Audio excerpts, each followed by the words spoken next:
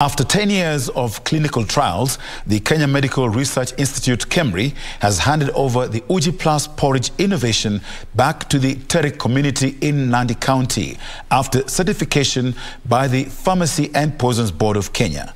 Ujiplus is ordinary porridge flour fortified with herbal extracts. It will be used for deworming children, with the long-term goal being to incorporate it in the school feeding programs.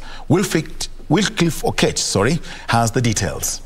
Kenya Medical Research Institute Acting Director General Professor Elijah Songok says the Ujiplus innovation originated from the Terik community. They believed the herbal extracts used in making the porridge was effective in deworming children.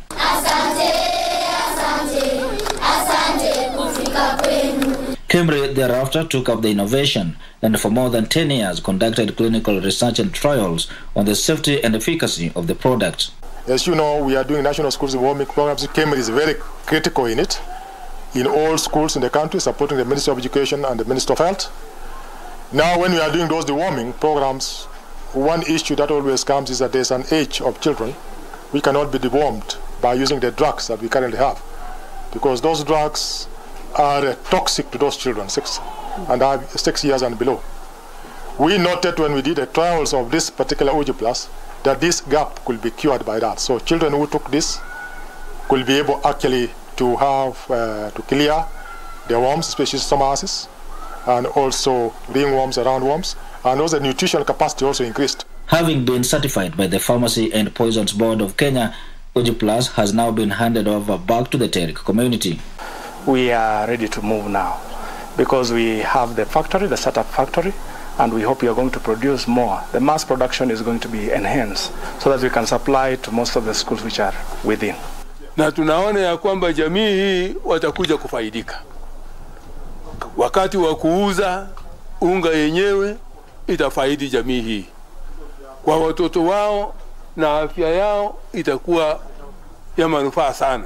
Other than deworming, the porridge clears skin infections among children and is highly nutritious according to the scientific research and trials conducted by the Medical Research Institute in conjunction with the Kenya Industrial Research and Development Institute. Kabla ya uji, idadi ya wanafunzi ilikuwa chini mno, lakini tangu wakunywe naona watoto umeongezeka. Ya pili, watoto walikuwa wameshikwa na mashilingi. Lakini tangu watumia hii uji, naona mashilingi, hawana tena mashilingi kwa vichwa yao. Na afya yao tena imeimarika. Wanang'ara, wamenona. Both the national and county governments have been asked to embrace the product by incorporating it in the school feeding program. So we know there are so many county governments who are beginning school feeding programs.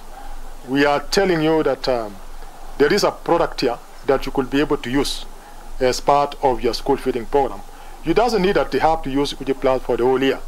Just maybe 1 month every term is enough. Kila ambacho tungeomba tu ni ya kwamba sehemu zile zingine wapate unga hii ili jamii yao pia wawe na afya.